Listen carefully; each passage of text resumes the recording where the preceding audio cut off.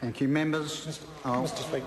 Yeah. Colin King. Thank you, Mr. Speaker. On the third reading of the Taxation Canterbury Earthquake Measures Bill, it's good to see that it's been well considered and well canvassed.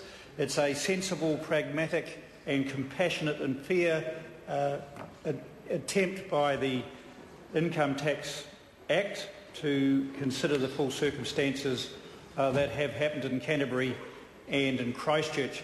When we look at the Act in general, it is an anti-avoidance bill or anti-avoidance act, so therefore it is fair and reasonable that it does provide the relief that Christchurch so admirably has deserved. So we look forward to Christchurch returning to its former glory.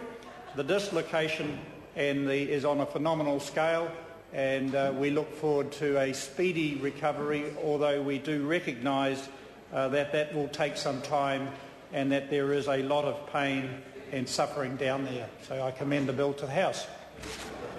Members, the question is that the motion be agreed to. Those of that opinion will say aye. Aye. Contrary, no.